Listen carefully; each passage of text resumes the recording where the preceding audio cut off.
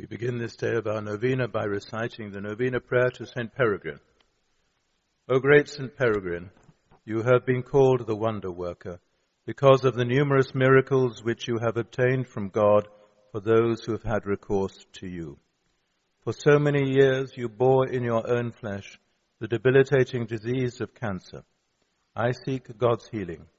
Help me to imitate your enduring faith in the face of my great challenge, that I may trust the Lord as you did in your time of affliction.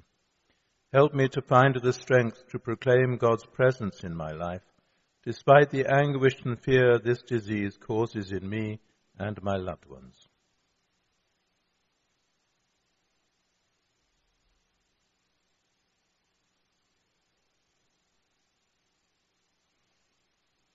O glorious St. Peregrine, aided in this way by your powerful intercession, I will sing to God now and for all eternity a song of gratitude for his great goodness and mercy. Amen.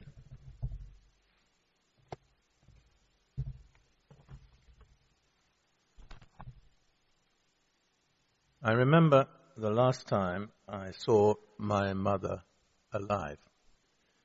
It was a cold November evening 54 years ago. I had come home from school bursting to tell her that I had scored a try at rugby.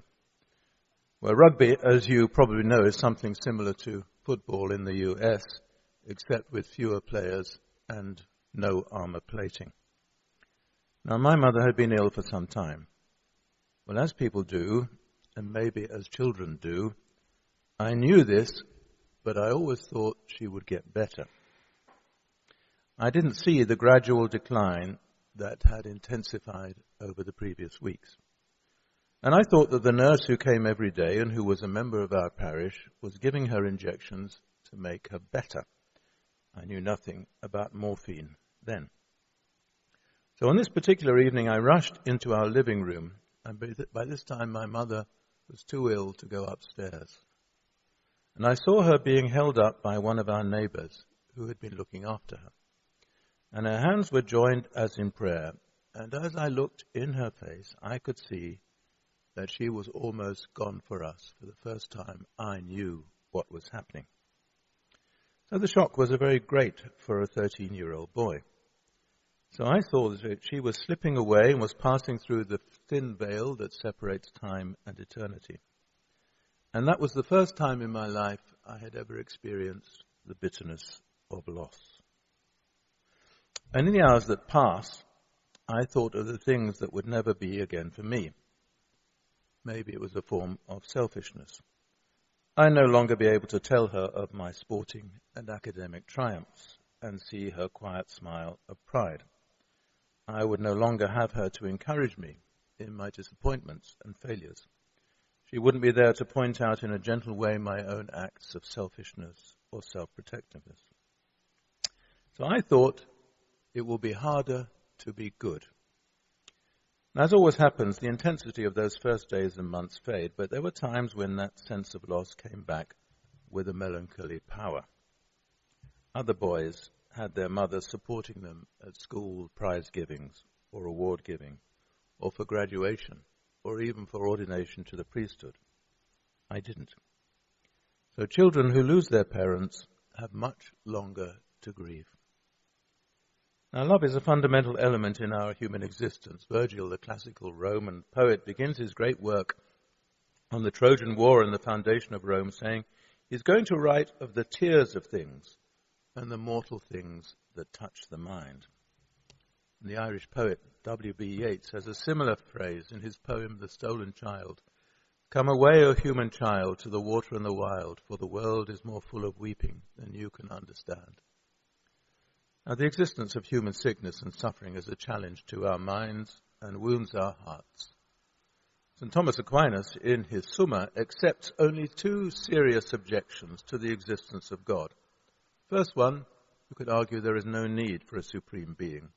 And secondly, that the fact of evil is difficult to reconcile with the existence of an all-loving God. So these are the objections he counters.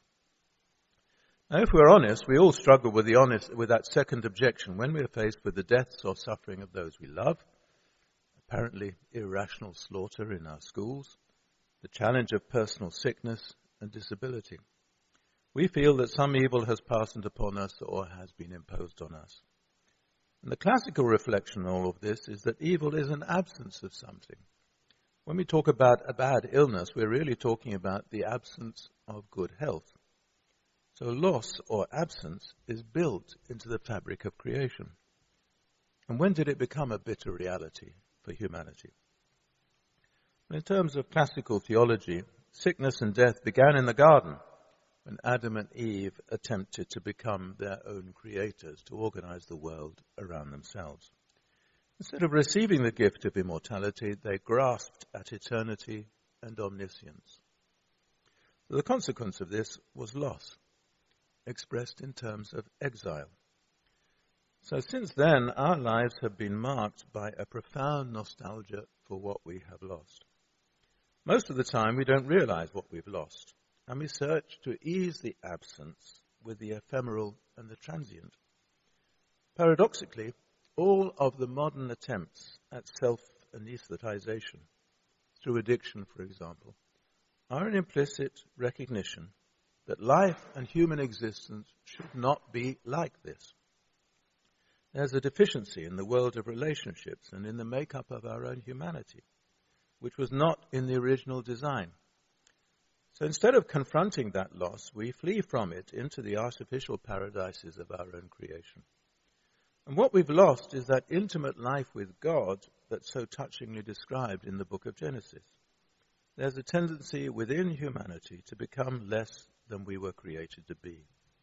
So the deformed and disfigured humanity resulting from the fall is precisely that of fall downwards. Now in the garden, God gives humanity, he gives Adam the noble task of naming all of the animals. Well, naming something or somebody is a sign of lordship. So Adam is given authority as the steward of creation to act for God, to regulate and govern the animal creation. But what happens? Instead, he puts himself under the domination of Satan, who is by tradition a talking serpent. This is not how it was meant to be. The order is inverted. The order placed in creation by God is inverted. And one of the consequences for Adam is grief and loss. He didn't know it before then. And a prolonged nostalgia for what once was and can only be again after a long period of education, pedagogy, in which humanity learns to accept the loss and to hope for its healing. There's a beautiful hymn in the Byzantine liturgical tradition that describes Adam after the fall. He is outside the closed gates of paradise, weeping. Adam sat before paradise, and lamenting his nakedness he wept. Woe is me! By evil deceit was I persuaded and led astray, and now I am an exile from glory. Woe is me! In my simplicity I was stripped naked, and now I am in want. O paradise, no more shall I take pleasure in thy joy. No more shall I look upon the Lord my God and Maker, for I shall return to the earth whence I was taken. O merciful and compassionate Lord, to thee I cry aloud, I am fallen. Have mercy on me. So the picture is of a desolate Adam who suddenly realized the extent of his own loss and what it's cost. And he's now moved by an overwhelming desire to return, but he knows not the way. Genesis tells us that God originally placed, or literally planted, Adam in the garden. Adam was meant to be then rooted in that place. In other words, we were meant for stability and intimate friendship with God. And our present state is that of wanderers, or more properly, pilgrims. A pilgrim isn't one who travels aimlessly, but one who has a definite destination, even though he's not quite sure what it is until he gets there. When Abraham was ordered to leave his land, his people, and his father's house, he was told that God would show him the land that he was bound for. But he would only know it when he arrived. So what drives Abraham and what urges us too is desire. The journey is itself pedagogical, a form of catechesis. We're learning how to be at home with the Lord through being taught what we really love and long for, for allowing him to uncover it within us. I think it was Dr. Johnson, the 18th century English writer, who said, although I've never been able to find it again, that there was no point in going on pilgrimage since a person only found at journey's end what he had brought with him. And in many ways this is true. We don't go on pilgrimage to find God at our destination, but the journey itself teaches us that he has been with us every step of the way, but we have not felt his presence. Some years ago, a well-known Scottish Jesuit walked from England to Rome, and he called his best-selling account of the journey In Search of a Way. And we often think that this is the fundamental dynamic of our own existence. We are searchers or explorers, seeking meaning, seeking fulfillment, seeking peace, seeking happiness, and seeking love. We are seekers. The American country music singer Johnny Lee wrote a best-selling single that remained at the top of the U.S. charts for 3 weeks, which is in itself a tribute to its resonance with many people. It was called Looking for Love. Well, I've spent a lifetime looking for you, singles, bars, and good-time lovers were never true. Playing in a fool's game, hoping to win, and telling those sweet lies and losing again. I was looking for love in all the wrong places, looking for love in too many faces, searching their eyes and looking for traces of what I'm dreaming of, hoping to find a friend and a lover. I'll bless the day I discover another heart looking for love. So he was looking for love in all the wrong places, looking for love in too many places. It's a parable of disappointments, reflecting many people's experience that they are trapped in some kind of fatalistic whirlpool of wrong choices and failed new beginnings. And the sense of failure drives the search. We're in search of a way. And what the scriptures tell us is that the way finds us. We don't find it.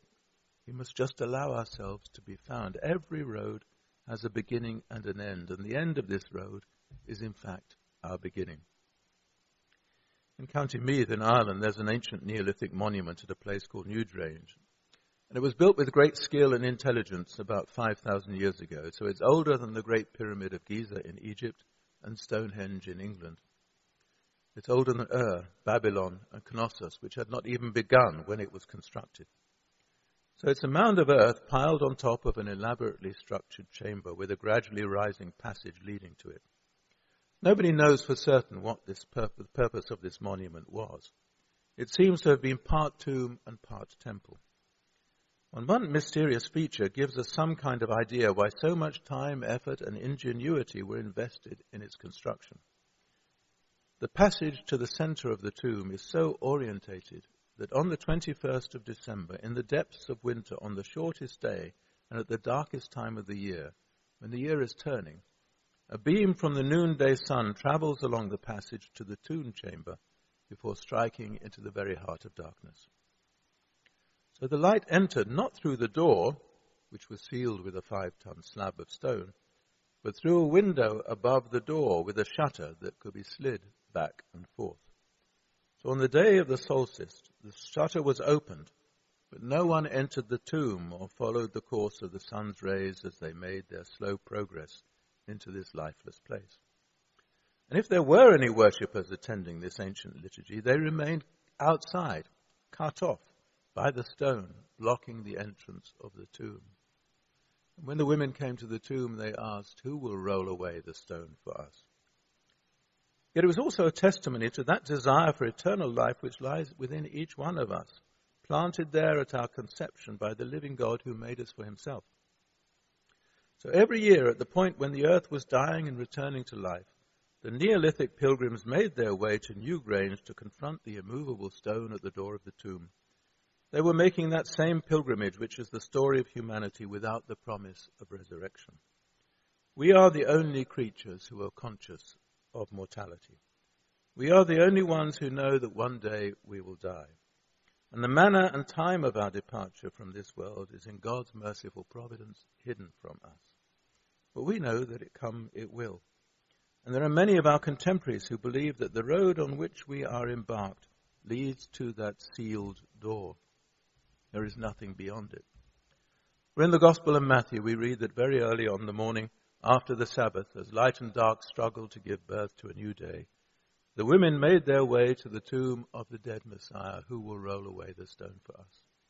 And they were following that road that every human since Adam has followed, the road to the sepulchre. And they weren't expecting that Jesus' fate would be different to any other human destiny. Their intention was to anoint the body, to preserve it, and to keep it from the decay and decomposition that they presumed to be our inevitable fate. They had a particular worry. Who would roll away the stone? Who would unveil this darkness so that the light of the sun would pierce its gloom? Who would let the light of our world fall on the obscurity of this realm of non-being? But this tomb is a strange place. Light from our world does not fall on it, illuminating it. Light shines from it. So the sad procession of women who make their way to the tomb are acting out what has been the presumed fate of humanity since the fall, when the peace and communion that reigned in the Garden of Eden was broken. They're making an exodus pilgrimage, but ironically not to a place of presence, but to the site of a disappearance. They're in search of something or somebody who can only be disclosed to them when he finds them once more. The 17th century French writer and philosopher Blaise Pascal, in one of his writings, has God say, "You would not be seeking for me if you had not already found me." In fact, you could reverse that and say we would not be seeking him unless he had already in some sense found us. It's always God who takes the initiative. In the Christian vocation, receiving comes before acting. So what the promised land was to the people of Israel, the reconstitution of that original space of harmony and peace between the bridegroom and God and his spouse, Israel, now reaches its fulfillment in the glorified body of the risen Christ, of which we are to become members. So this is where the pilgrimage of the elect has been leading since the gates of Eden were shut fast against fallen humanity, and Adam and Eve were made into wanderers by God. It was God who found Abraham in his domestic security and stability in Haran. It was God who found Moses in his exile in Sinai. God who raised up Elijah and Jeremiah to warn the people that they had fallen far from their destiny, wandered from their vocation. And finally, it was God who sent his only begotten Son, speaking definitively to all people and showing them in his flesh the goal of their journey and the purpose of their existence. Now, in the midst of all this, we can see that these chosen ones focus the vocation of the entire people. They focus our vocation. It's not that they have the vocation and others are the spectators. They become, in a sense, the sacramental signs of the election of all.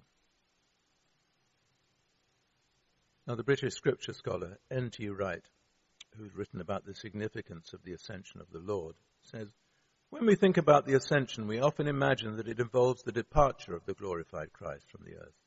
It's his departure from us that makes our search for him inevitable and necessary." And what the early Christians thought was that the ascended Christ actually meant that all is ruled through him. Many people will say, if Jesus is in charge, why is the world still such a mess and seeming to get worse every day? Well, the early church didn't believe that. Their world was not a mess. Well, they didn't believe that their world was not a mess, but that a new CEO had taken charge. His new way of governing things was being worked out in the way that he had lived, in suffering, vulnerability, in praise, in being misjudged, in being vindicated, and in being celebrated. Now that brings us close to the point where we started. How can we make sense of sickness and death? If the Lord came to give us life, and so that we might have it more abundantly, where is it?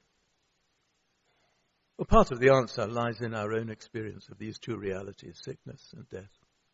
We have a deep awareness that though inevitable, they are not welcome. Things were not meant to be so.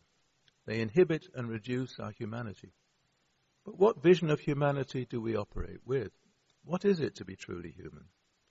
The answer is to be like Christ. Karl Barth, the great 20th century theologian, once wrote, "In the existence of the man Jesus, we have to do with the true and normal form of human nature, and therefore with authentically human life. He is the true and normal form of human nature. He is the end of our journey, but it is also the way that we follow to that end. And when we are sick or disabled in some way, we have an image of what the fullness of life might be for us. We have a vision of what it might mean to regain our health. In the Christian life, this is how we regain our health, our salvation. We don't argue up from our own experience to what it is to be human. We receive that image from beyond our own world. It's projected from the sphere of God into our disordered world. And such is the extent of the disorder that we find it difficult to accept. We've got used to our infirmity and found a certain security and comfort in it, limited and confined as it may be. Well, some years ago, I had an operation on my knee. It was a long procedure, and subsequently, I was in a lot of pain and discomfort. And the day after the surgery, when I was lying in bed in the hospital, feeling exceedingly sorry for myself, feeling fragile and bruised, a bright, attractive young girl bounced up to my bed and said, "Good morning, Father. I have come to help you." I thought, at last, somebody's come to help me. That's what I need. I didn't realize the kind of help she was going to offer me. I said, "Help me?" I said in a quizzical voice. She said, "Yes. Now you just sit up and get out of bed."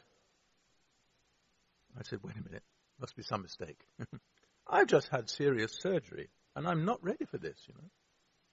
She was, of course, a physical therapist. And she told me, "If you don't start trying to move now, your joints will stiffen up. You'll lose muscle tone. You'll not regain flexibility in your knee. Your walking will be impaired, and life will contract for you. You'll have a narrower life, a narrower range of possibilities." So I got up out of the bed. Boy, did it hurt. And then she made me start to walk. And after a few steps, I thought to myself, this is too much. This is too painful. I don't care if life contracts. I don't care if I lose muscle tone. I don't care if I lose some mobility. This is difficult, too difficult. Let me go back to bed. Well, she was, of course, quite ruthless, and she forced me to continue. She wouldn't let me stop. And she was right. Despite the pain and discomfort, I did regain movement, and I was able to function more or less normally in a short time. Now, in a way, our journey to wholeness and to healing is like that. It's hard for us to walk the road of goodness and virtue. We have to do good in order to become good. It takes practice. Now, in Mark's Gospel, when the scribes and Pharisees are complaining about Jesus mixing with tax collectors and sinners, he replies, "It's not the healthy who need a doctor, but the sick." So Jesus compares himself to a doctor. His ministry is fundamentally a healing ministry. That's what salvation means. As we profess in the Creed, who for us and for our salvation, our healing, he came down from heaven. Salvation sounds to be a very theological and spiritual term, but it means healing. Our earthly journey is essentially a healing pilgrimage. And through it, we're being led to that more abundant life that he promised us. The deficiencies in our damaged humanity are being remedied and restored. As one of the Easter office hymns has it, his body did redeem our loss. Our loss is repaired through his body, of which we are all members, living with his life and sharing in his mission to be healers and reconcilers. So let us stand and pray the prayer to St. Jude Thaddeus. St. Jude, glorious apostle, faithful servant and friend of Jesus, the name of the traitor has caused you to be forgotten by many, but the Church honors and invokes you universally as the patron of difficult and desperate cases. Pray for me who am in need of God's mercy. Make use, I implore you, of that particular privilege accorded to you, to bring visible and speedy help where help was almost despaired of. Come to my assistance in this great need, that I may receive the consolation and help of heaven in all my necessities, tribulations, and sufferings, particularly.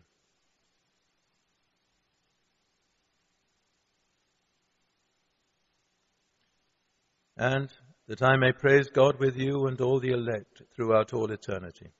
I promise you, O blessed Jude, to be ever mindful of this great favor. I will honor you as my special and powerful patron, and encourage devotion to you. St. Jude, pray for us and for all who honor and invoke thy aid. Amen.